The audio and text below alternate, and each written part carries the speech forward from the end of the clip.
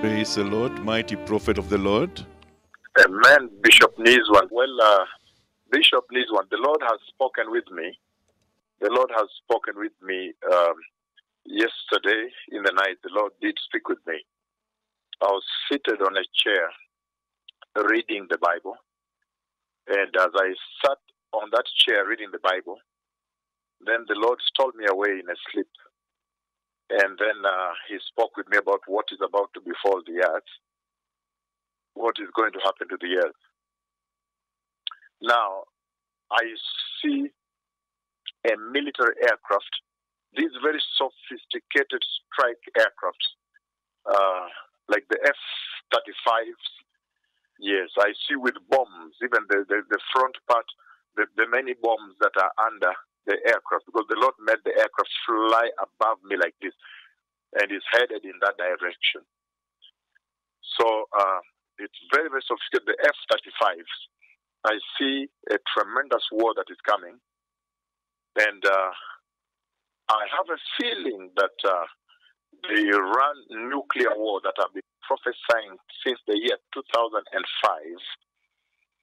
is about to take place again since September 27th, 2005, from Mbeya, Tanzania, when the Lord spoke to me at Mbeya, Tanzania, about this tremendous war, the nuclear war that is going to take place, the Iran nuclear war, when there will be two missiles that strike the nuclear facility that is at the foot of a mountain in the desert.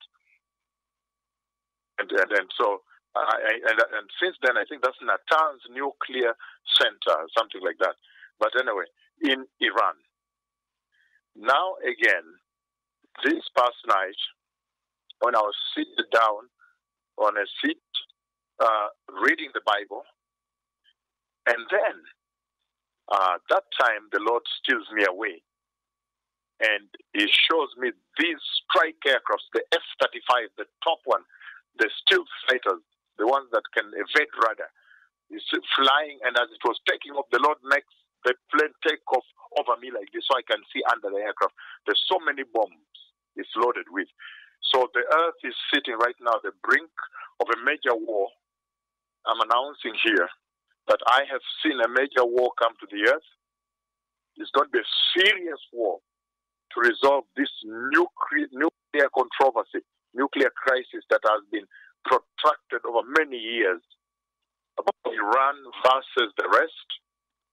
And you remember in that dream of September 27th, the year 2005, the two missiles, I think, fired by aircraft or something. I don't know. It looks like fired. Now I'm beginning to understand they are fired by an aircraft. Most likely not Tomahawk missiles from a cruise ship, from an aircraft carrier. It looks like they send out strike aircrafts, and two, because I see their the copper tails of those bombs, two of them. The copper tails are spinning anti-clockwise. And then they strike this nuclear facility in Iran. And the fire that explodes from there goes as far as the east can go and as far as the west is. And small flames that go almost up into heavens, up very high into the sky. And the reason I use nuclear is because I see the small little flames within the big historic fire the earth has never seen before. And so we are sitting on the verge of a very major conflict. And yesterday, the Lord now shows me these stealth fighters. Only the U.S. and Israel have this type of aircraft. And it flies above me, and I see it headed that way. So there is going to be a serious situation come to the earth. The earth is sitting on the verge of a major meltdown, a major war. And remember, in that war, Israel must always win. So I've seen the strike aircraft leave with bombs, in that direction. So the earth is sitting again on a major landmark that scores a very important point towards the glorious coming of the Messiah.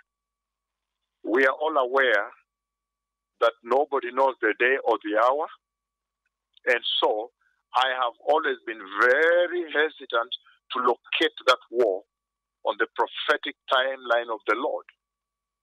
Because if I said that that war is going to take place and then the Messiah comes, then the whole earth will essentially wait for that war before it takes place in order to prepare. And I would be better off saying that that war takes place soonest. I would be very better off saying that the coming of the Messiah comes before that war. That war takes place soonest, and the Messiah comes before that war, so that people are anyhow ready, no matter the position of that war. Instead of saying, wait for that war, when it takes place, then you know the Lord comes. Because nobody knows the day or the hour when the Messiah comes. So even now, I did the same proclamation of the Lord, that I cannot position that war before the nations of the earth. Because I cannot tell them that, look, that war will take place when the Messiah comes. No. I want everyone and everybody to be ready for the glorious coming of the Messiah, regardless of that war. Regardless of the position of that war. Why do I say so? Because January 15th, that tremendous conversation the Lord privileged me with in that visitation when He took me and stood me by the gate of heaven. The gate to heaven, 20 to 30 meters away. And I saw how glorious ship of Christ, they were raptured, the beautiful holy church, the mature bride, the perfect bride, the church that has prepared, has endured all the harassment, the blackmail, malice, and slander of earth, and has sustained righteousness in all their doings in their hearts, and everything, and avoided all manner of sin and iniquity. I saw them enter just about 2 weeks or so, or 2 to 3 weeks now. It's coming to 3 weeks ago. This is fresh from the Lord. About 3 weeks ago, 2 to 3 weeks ago, this is really very hot and fresh from the Lord. Fresh from the throne of God. When He took me and He stood me about 20 to 30 meters from the door of heaven, and I saw how they were entering, and the glorious steps appeared as they were stepping. They were one step like this and the second step, and they were inside the glory of heaven. And after that, the door was shut. The cloud came and covered them in. So, even as I talk about this war, I would like the nations of the earth to know that we are sitting on the verge of a major visitation, the coming of the Messiah. The Lord has taken me now to the door. Now the Lord has taken me to the door. I am standing at the door. I am announcing the coming of the Messiah now from the door to heaven. This is where I'm standing now. However, I have also seen the military aircraft leave, and there's going to be a strike. There's going to be an assault, a military assault, The strike aircrafts leave. These look like the stealth bombers, the strike aircrafts, the F-35s, those precision aircrafts, the Fed radar, the state-of-the-art aircrafts that can go and do some serious work. I have seen these things, and I announce them in your hearing, that when you hear these things, you may never harden your hearts. You may now prepare your hearts for the glorious coming of the Messiah. What a beautiful time to live in, to have the announcement of the coming of the Messiah reach your ears while your feet are still walking on this earth, on the soil of this earth. To live to hear and to be able to make substantive real gains in preparing in righteousness and absolute holiness and see eternity. That when it's all said and done, you have a win-win. You lived on the earth, you were born again on the earth, and then you enter heaven into eternity. So this is a beautiful day. These are wonderful tidings of the coming of the Lord. This is great news that is reaching the four corners of the earth at this hour. At this hour, the most beautiful thing is ever for one to be born again, to be a Christian, to live as a Christian, because we are living in the hour of the church. The hour of the church. This hour belongs to the church. We are seeing tremendous wonders, tremendous signs. We are seeing our city on the verge of tremendous, a shocking catastrophe, tragedy of famine and drought. And we see how the Lord's rescuing hand is still land to land, bringing rain to them. People may grow crop, at least vegetable and everything. So the land is gradually submitted fully under the authority of the Bible. But from the catastrophe you see in the other places where rain has not fallen, then you understand this was meant to be bad. This was going to be really bad. And the Lord's rescuing hand, even today as we speak today, there are historic rain in Makueni, bigger than the first rain they had in Ukambani.